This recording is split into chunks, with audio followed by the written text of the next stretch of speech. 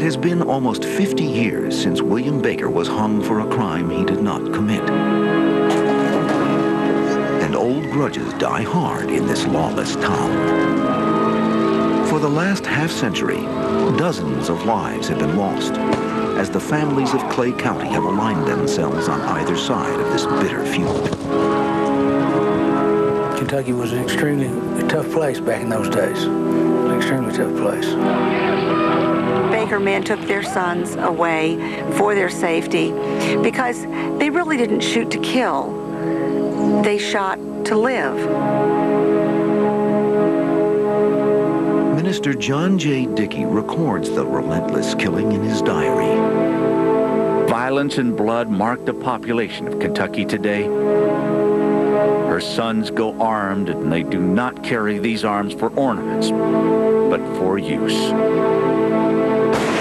The county court is also overwhelmed by the violence, although only a small number of cases are ever brought to trial. If you had scores there, you settled by guns and by killing, really. That's how you settled your scores back then.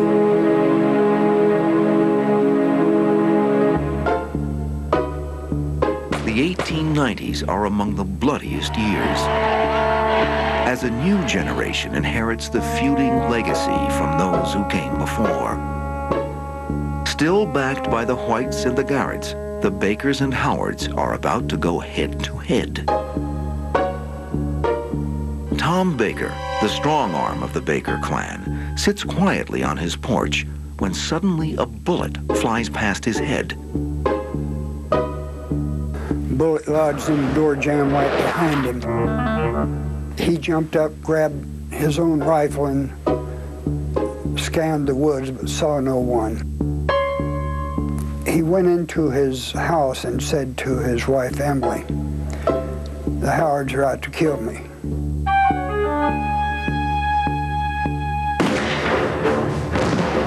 Once again, a murderous tit-for-tat is underway. And this time, the catalyst is money.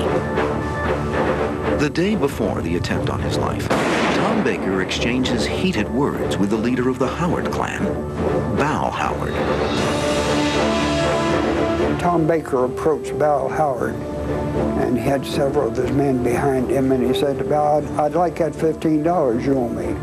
Bal said, "I don't owe you nothing.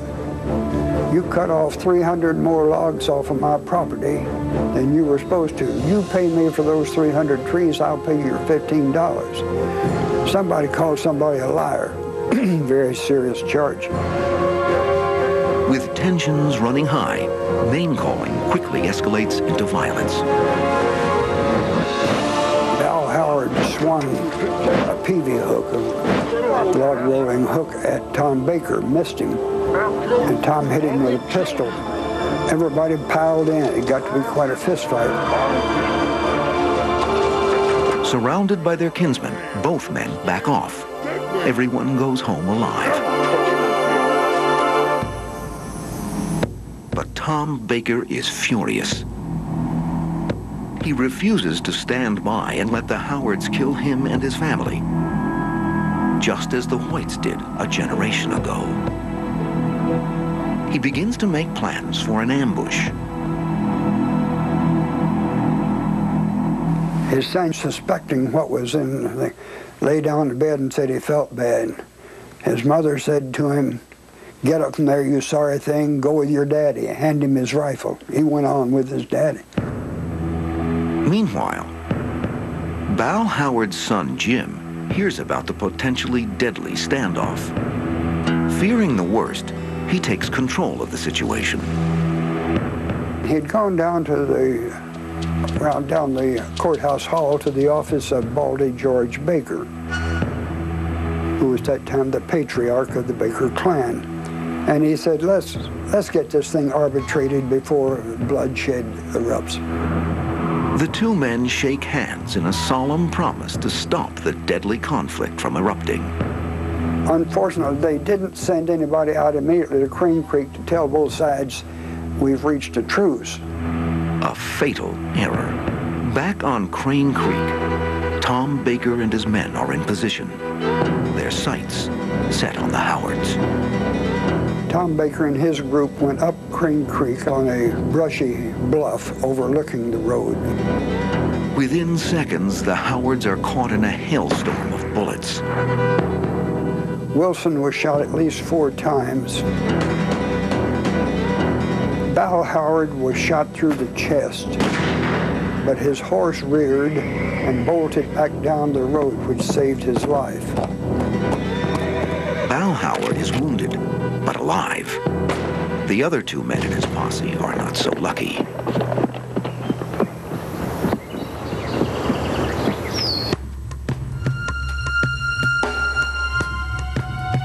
Within hours, word of the deadly ambush travels back to town and to Jim Howard. Jim was furious, and he was furious at Baldy George because he thought that he had violated their gentleman's agreement and probably helped in arranging the murders. Believing his family is dead, Jim feels like an accomplice to the murder of his own father. Jim quickly loads his rifle, mounts his horse, and sets off into enemy territory to retrieve the bodies of his loved ones.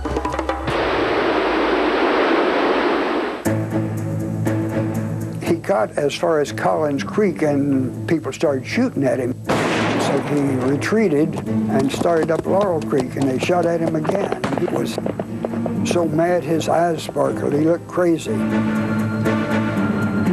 As Jim Howard contemplates his next move, who should ride up but Baldy George Baker himself? Trembling with anger, Jim draws his rifle. Baldy George draws his in response. I think he thought he was defending himself for several reasons. He thought Baldy George was implicit in the murders. Whatever they felt, whatever they suspected, they knew one thing for sure, that they could not afford to take a first hit from the other man. Whether Baldy George is in on the Howard murders or not, no one knows. But on that fateful day, it does not matter. Both men were armed. Both men went after their rifles. And Jim Howard shot George Baker in the midsection.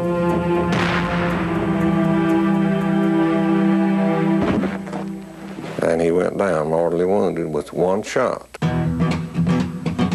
Jim Howard immediately turns himself in to Clay County Sheriff. Family friend Will White.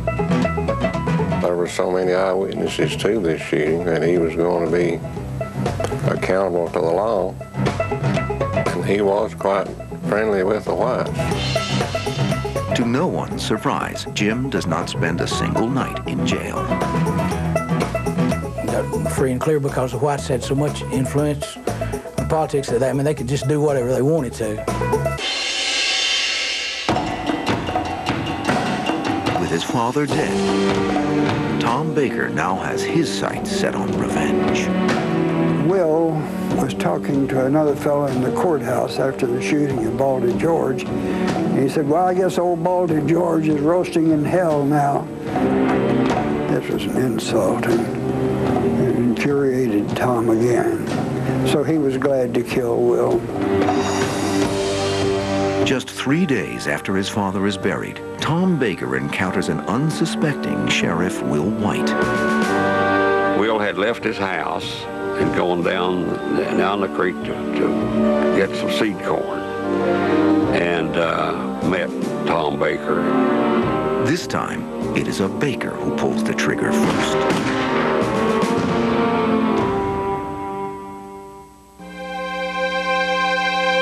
Back home, and safely surrounded by his family, Tom refuses to turn himself in. They sent word to Tom Baker to come in. They weren't about to go up Crane Creek and try to take Tom. Tom had 9 sons. One of his brothers had 13. They had enough men there to hold off a pretty good army. It is a standoff. The Howards and Whites are desperate for revenge, but it is suicide to storm the Baker family home. Meanwhile, The Bakers and the Garretts still demand retribution for the killing of Baldy George. In just 1 week, 4 men have died. And it seems there is no end in sight as the Bakers square off with the Whites for their biggest fight yet.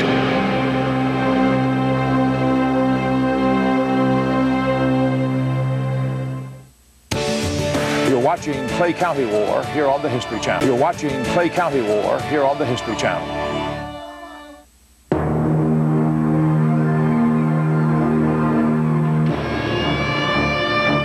June 1899. Tom Baker walks into town with a posse of men. Wanted for the murder of Sheriff Will White, he agrees to surrender, but only under a few conditions. Tom sent back word he would come in, but he wanted assurance, first of all, he wouldn't be put in that rat hole of a jail. The second, he wouldn't be asked to eat jail food, and that he wanted his own tent there. And they said, okay.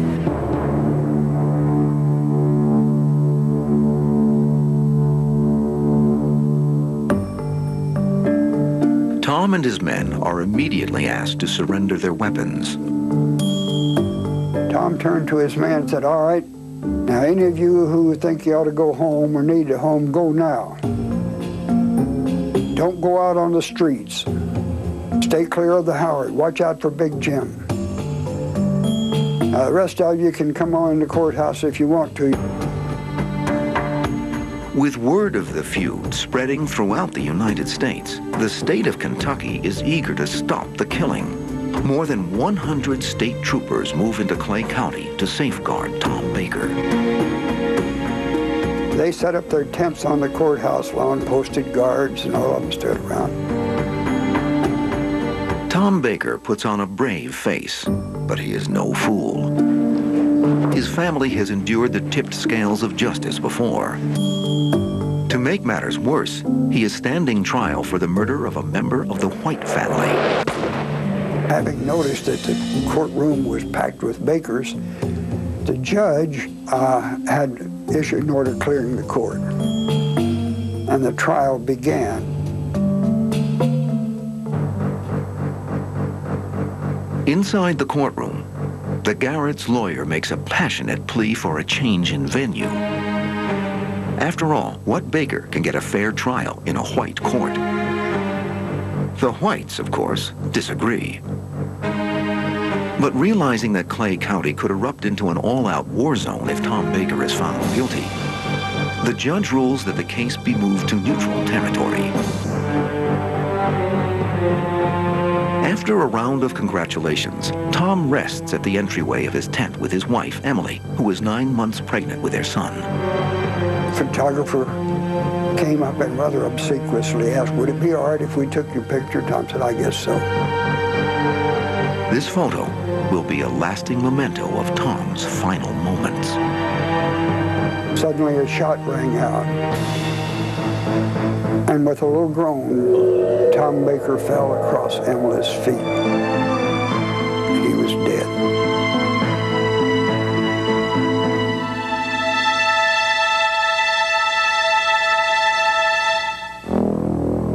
The town square is thrown into chaos, and all attention is focused on the new town sheriff, yet another member of the White family. The troopers storm the sheriff's house. The killer is gone, but inside they find a single rifle, its barrel still warm. And by the window is the sheriff's hat. The troopers immediately confront the sheriff. That shot came from your house, and he said before God, I didn't kill him, I wasn't there. Well, who did? He said, goodness knows, a lot of people have access to my house. If Sheriff White did not do the deed, there is only one other man who they think could have done it, Jim Howard. Unfortunately,